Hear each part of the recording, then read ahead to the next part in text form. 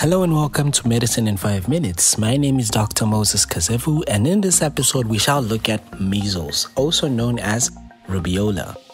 This is a disease that is going to be caused by an RNA virus belonging to the morbillivirus genus and the Paramyxoviridae family.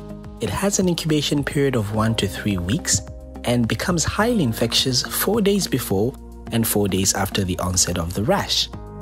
Historically, it is a childhood disease, but has now become rare because of vaccination, and we only see sporadic cases and outbreaks among unvaccinated adults and children. Remember that the transmission is through respiratory droplets and direct contact.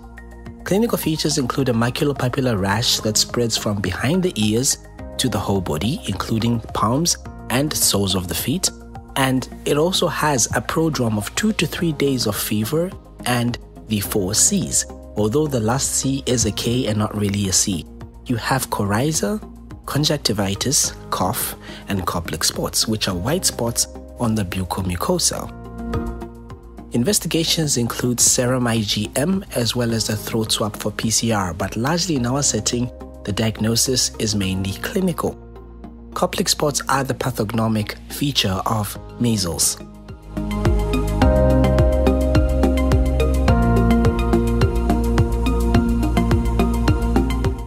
Management is going to be including rest, oral fluids, and paracetamol for the fever. Isolate patients that are hospitalized, and for patients that are exposed, they should receive post-exposure prophylaxis within 6 days for the vulnerable contacts. Infants less than 12 months should receive intramuscular IgM.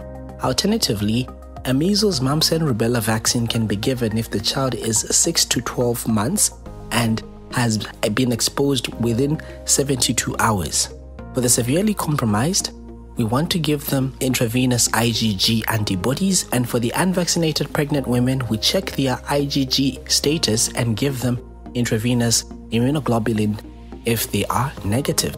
Complications include giant cell pneumonia, which is the commonest cause of death, acute otitis media, acute meningitis, or encephalitis during or immediately post-infectious, or subacute sclerosing panencephalitis, which usually occurs 6 to 8 years later with progressive decline to death over 1 to 3 years. The child may also develop hepatitis as well as febrile convulsions. In the pregnant women, there may be fetal malformations if this occurs in utero. If you enjoyed this video, consider subscribing. Till the next time, my name is Dr. Moses Kazevu. Bye-bye.